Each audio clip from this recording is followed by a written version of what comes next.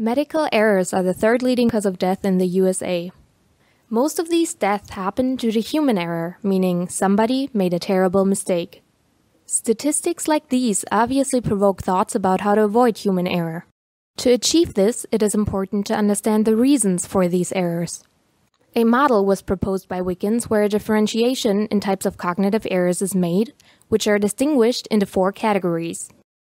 Memory-based errors, errors in the plan for execution, errors in the interpretation of an outside stimulus, and errors that occur while actually carrying out an action. One of the memory-based errors is the lapse.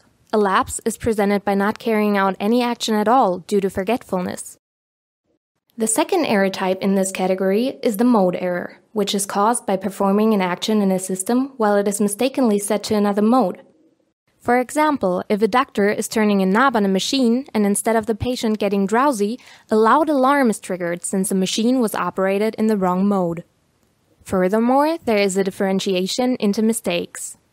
Knowledge-based mistakes are provoked by a cognitive overload of the user, leading to an incorrect action. Just imagine yourself in a stressful situation during surgery where you get important data in a complicated table mixed with unimportant information, but a quick decision is required. Rule-based mistakes, on the other hand, happen while planning an action. Operators believe that they identified a well-working rule in the past and apply it without realizing that there may exist exceptions to that rule. Plus, those rules are usually only based on personal experience without deeply understanding the system. Last of all, there are slips. A slip happens during the execution itself, mostly in routine tasks. With the gained knowledge, we can now return to the opening question. How is it possible to design machines in order to prevent human error? Some suggestions are: avoid multi-mode systems, and if not possible, make the mode clearly visible. Offer reminders. A checklist can work wonders against lapses.